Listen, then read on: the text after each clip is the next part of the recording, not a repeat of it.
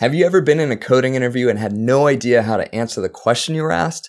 Chances are, to get the correct answer, you first had to pick the correct data structure. And a lot of the time, this choice of data structure can be the difference between getting hired and not. So today we're going to run down some of the top data structures you need to know for your code interviews.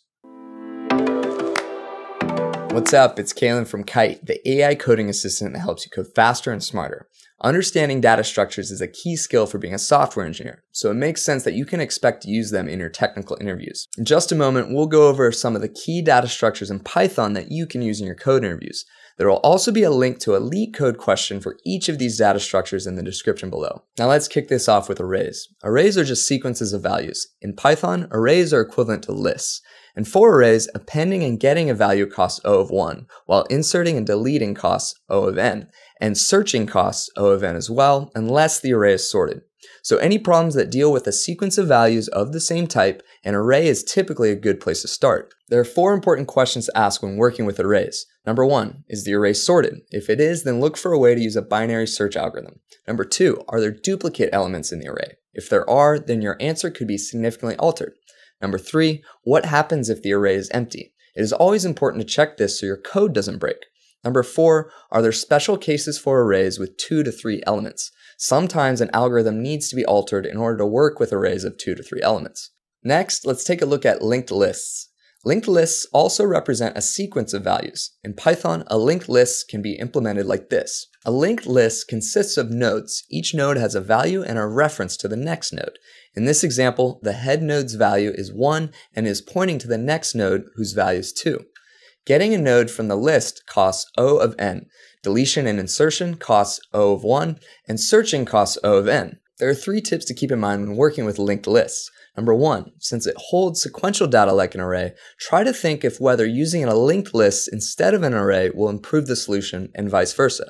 2, will the solution change if there are only 1 or 2 nodes? And 3, can the solution be solved without using an extra space? A lot of times with linked lists, the references to the other nodes just need to be changed as opposed to creating a new list. The next data structures we will look at are stacks and queues. A stack is a last in, first out data structure. In a stack, the last element that is pushed on top is the first element that comes out when the stack is popped.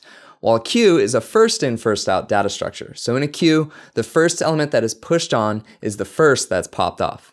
A stack and queue can both be implemented with a Python list. Append is used on both of these to push an element on. To pop the stack, popped must be called on the first index, while for queue, the regular pop function can be called. Getting a specific element from a stack or queue costs O of n, but inserting and deleting from a stack or queue costs O of 1. There are 3 tips to keep in mind when working with stacks and queues. First, use a queue whenever elements need to be extracted in the order that they went in. Second, use a stack whenever elements need to be extracted in the opposite order that they went in. And finally, third, know how to implement a queue using 2 stacks. Next, let's take a look at hash tables. A hash table is used to store key value pairs. In Python, a hash table can be represented using a dictionary. For a hash table, search, insertion, and deletion all cost O of 1. Because of this, hash tables are very important data structures to be using during an interview. There are 2 tips to keep in mind when working with hash tables. Number 1, use a hash table when a problem deals with counting the occurrences of certain elements. Number 2, use a hash table when searching for an element that is commonly used in an operation. Next, let's move on to heaps. A heap is a data structure that returns either the max or min element in a collection of elements depending on the implementation. To use a heap in Python, you'll need to import heapq. This is a module that can heapify or make a heap out of any list. Insertion, deletion, and extraction all cost O of log n with heaps. The most important thing for heaps is to look if the problem is asking for the top k highest values or the top k lowest values. These should be major indications that the interviewer is looking for a heap to be used. Before we talk about our last data structure, I want to take a moment to talk more about Kite, a free AI coding assistant that will help you code smarter. Whether you're new to Python or already a pro, you should try out Kite as your autocomplete to reduce your keystrokes and save time programming. Kite is a free plugin for your code editor that uses machine learning to save you keystrokes while you're programming. If you're using Atom, VS Code, Spider, PyCharm, Sublime, or Vim, Kite will seamlessly integrate into your coding workflow.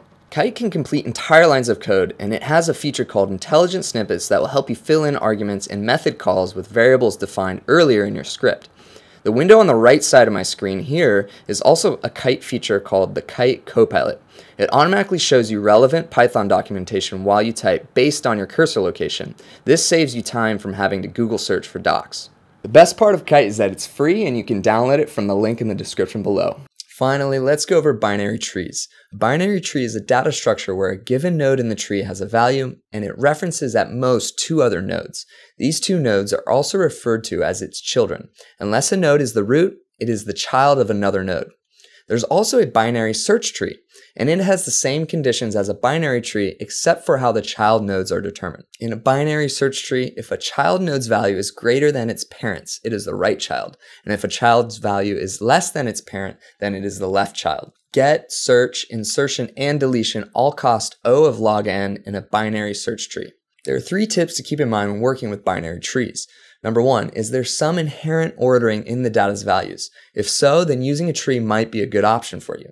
Number 2, if a question involves a binary search tree, then the solution should most likely be faster than O of n.